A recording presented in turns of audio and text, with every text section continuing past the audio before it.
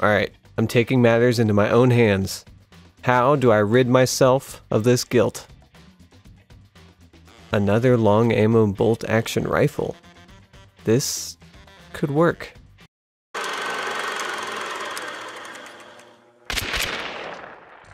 The Springfield Krag, or the Krag, if you live in Minnesota, is long ammo, but it deals 124 damage to the chest out to about 40 meters, meaning unique for a long ammo weapon, it can't down a hunter missing a small health bar. Does that really affect its performance that much? No, not really. That is, unless you need to kill a hellhound in a pinch.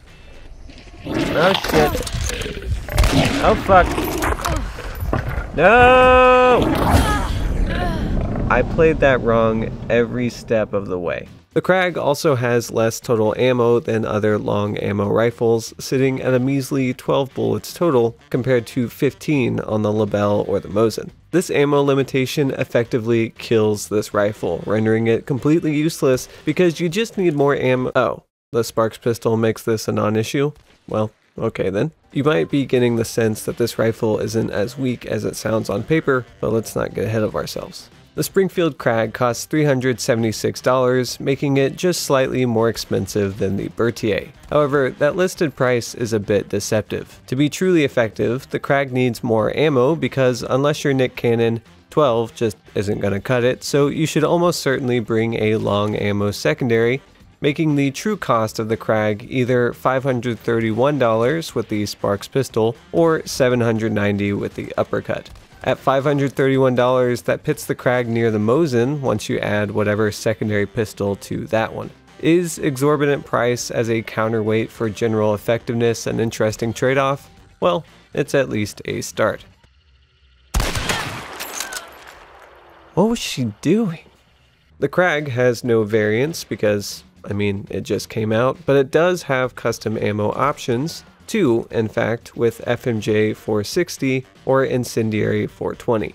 Should you take them? Well, I think then US President Grover Cleveland said it best when he remarked, no. Speaking of campaigns, abstractly,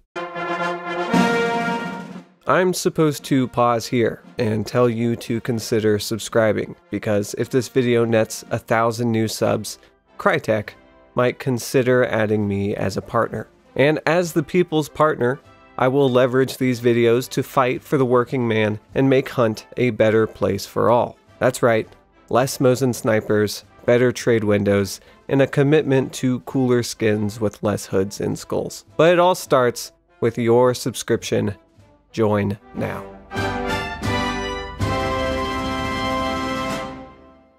I am legally required to disclose Crytek never said any of that. Anyway, why you shouldn't take custom ammo with the Krag. Long ammo's penetration is fine, the muzzle velocity and iron sight on the Krag is well suited for headshots, and incendiary bullets on a long ammo weapon is like my girlfriend apologizing when something isn't her fault. It's really not necessary, but it's cute when you try. Maybe you can use FMJ to extend the lethal range of the Krag a bit, but then you need to bring custom ammo on your secondary, and I mean, like I said, what's the point? The Krag can benefit from one trait, Iron Sharpshooter, which makes this fast-firing bolt-action rifle fire just a little bit faster. The Krag also has the benefit that it doesn't require bullet grubber to top off, nor do you have to clear the chamber or play with an end-block clip. Simply open the lid of the magazine, drop in some bullets, and keep firing. Of course, just because you can drop in bullets doesn't mean it won't take a while. The Krag's reload from empty is about 11 seconds, so you'll probably want to continuously top off during a fight instead of waiting for one lengthy reload. And just like its reloading mechanism, the clean sight of the Krag is all about popping lids. The center post is thin and little gets in the way of the sight picture. If you aren't in the market for a stubby sight like the Lebel or the Berthier, the Krag might be the rifle for you. Especially if you want something that shoots fast. At 43 rounds per minute, the Krag probably compares best to the Vetterli in fire rate, but with a better sight and base muzzle velocity.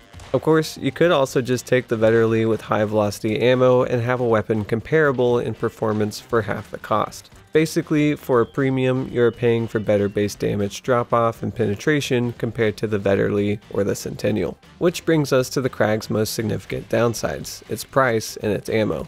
With the Krag, much like an iPhone, you're paying extra for the simplicity.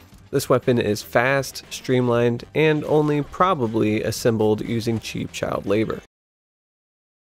Okay, maybe not that last one.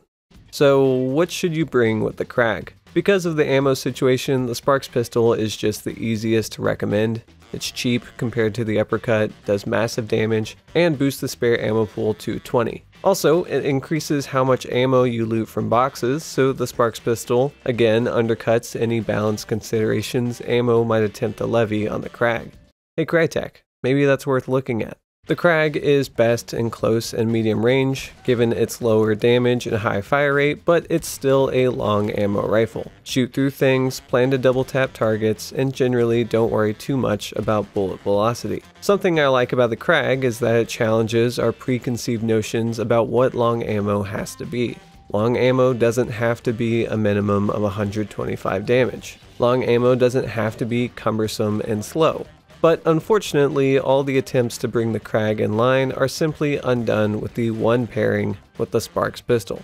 I enjoy the Krag. It's a lot of fun to use, and maybe it's the most guilt-free of the long ammo bolt-action rifles, but I still feel bad using long ammo. I mean, I'm still gonna, but as Grover Cleveland said, I have tried so hard to do the right. I don't think the Krag is overpowered, nor do I think long ammo is broken.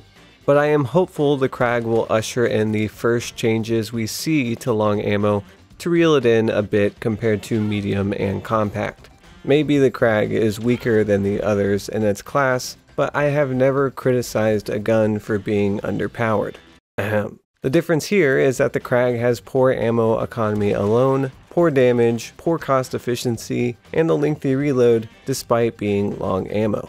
But Crytek, don't be afraid to let it be a little bad. Trust me, this channel is proof that bad can be interesting. But partner letter in the mail though, right?